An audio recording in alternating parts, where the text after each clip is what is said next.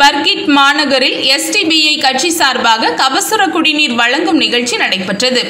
நெல்லை மாவட்டத்தில் கொரோனா ஊரடங்கு உத்தரவால் பாதிக்கப்பட்ட மக்களுக்கு SDPI கட்சி சார்பாக பல்வேறு நிவாரண பணிகள் மேற்கொள்ளப்பட்டு வருகிறது. அதன் ஒரு பகுதியாக பாளை பர்கிட் மாநகரில் SDPI கட்சி சார்பாக கபசுர குடிநீர் வழங்கும் நிகழ்ச்சி பர்கிட் மாநகரம் கிளை அலுவலகம் அருகே நடைபெற்றது. கிளை தலைவர் சுபைர் முகமது முன்னிலை வகித்தார்.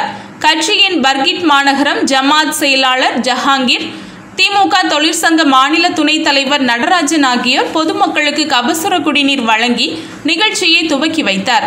சிறப்பு அழைப்பாளராக மாவட்ட செயலாளர் பர்கிட் அலாவுதீன், மருத்துவ சேவை அணி மாவட்ட செயலாளர் பர்கிட் ஷேக், ஜமாத் இணை செயலாளர் சுல்தான், வர்த்தகர் அணி சிட்டி ஷேக் ஆகியோர் கலந்து கொண்டனர். நிகழ்ச்சிக்கான ஏற்பாட்டை பர்கிட் மாநகரம் கிளை நிர்வாகிகள் செய்திருந்தனர்.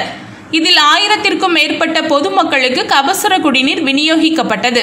இதில் பாளை பகுதி செயலாளர் அப்துல் மஜீத், பர்கிட் கிளை செயலாளர் பீர் முகமது, கிளை நிர்வாகிகள் சையது அகமது, ஷேக், பர்கிட் யாசின், மீரான், அப்துல் முத்தலிப், அசார், பயாஸ், மைதீன், அசன், புகாரி உள்ளிட்டோர் கலந்து கொண்டனர்.